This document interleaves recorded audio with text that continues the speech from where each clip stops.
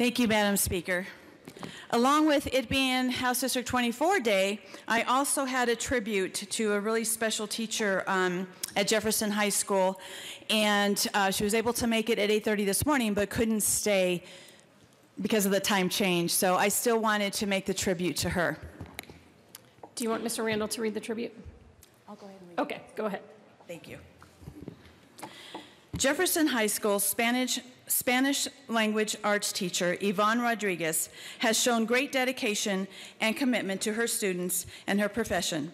With the goal of receiving a seal of biliteracy on their diplomas, her students are now able to complete 6 years of Spanish language acquisition, with numerous students receiving college credits through the advanced placement Spanish language and literature classes.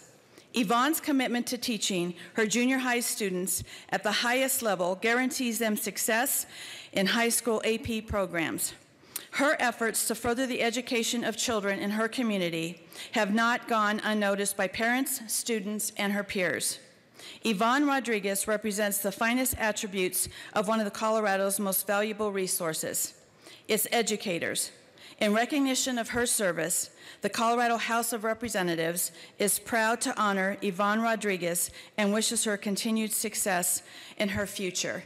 I'm so sorry she couldn't be here today, but she is so honored with this, and we appreciate her so much, and hopefully she can get down to the Capitol maybe next session. So thank you. Thank you, Representative Duran.